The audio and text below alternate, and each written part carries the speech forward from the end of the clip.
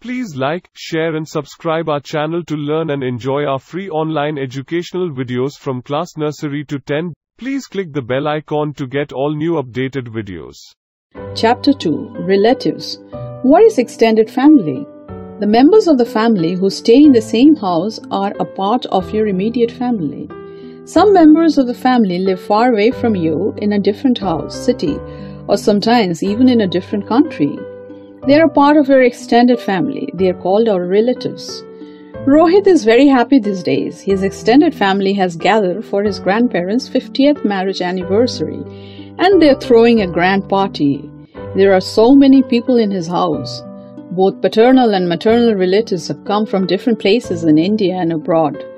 The extended family is happy to meet Rohit is having so much fun playing with his cousins. The elders are talking and exchanging old memories. They are sharing stories from their childhood when some of them lived in the same time. The members of the extended family keep in touch with each other over the phone and through letters and emails. They are there for each other for happiness and sorrow. Taking decisions in the family. A few years back, Rohit's father had decided to shift to a new house from his ancestral house with his parents. However, before he took the decision, he talked to Rohit's grandparents and other elders in the family. He wanted to take the permission before his final decision. He knew that the elders had more experience than him and they would guide him to buy the right house for his family. That is how all small and big decisions are taken in a family. The elders sit together and discuss before a decision is taken.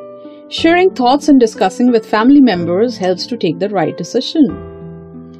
Family values and traditions. Many years ago, Rohit's great-grandfather had started a special custom in the family.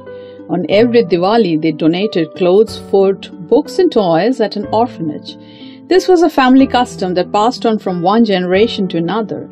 Even today, every member of the family tries to keep up the custom. Learning from family members. Rohit's youngest maternal uncle Ajay is a very good painter. During his grandparents' 50th marriage anniversary, he made portrait for them. Everyone praised him for the beautiful painting that he had made for his grandparents. He is the only person in the family who had taken up such a profession. Everyone is happy with his decision. Rohit too has learned drawing from his uncle. He takes lessons from his uncle whenever they visit them or he visits them.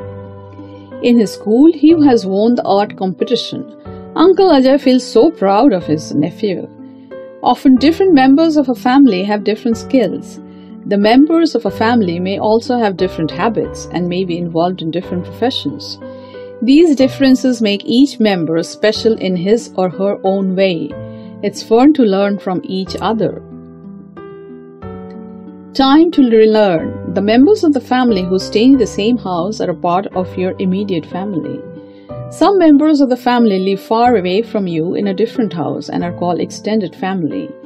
We meet our extended family on happy occasions and even on sad occasions like birthday or any sad event in the family. We share our joys and sorrows with the relatives. Sharing thoughts and discussing with family members help to take the right decision. Different members of a family have different skills.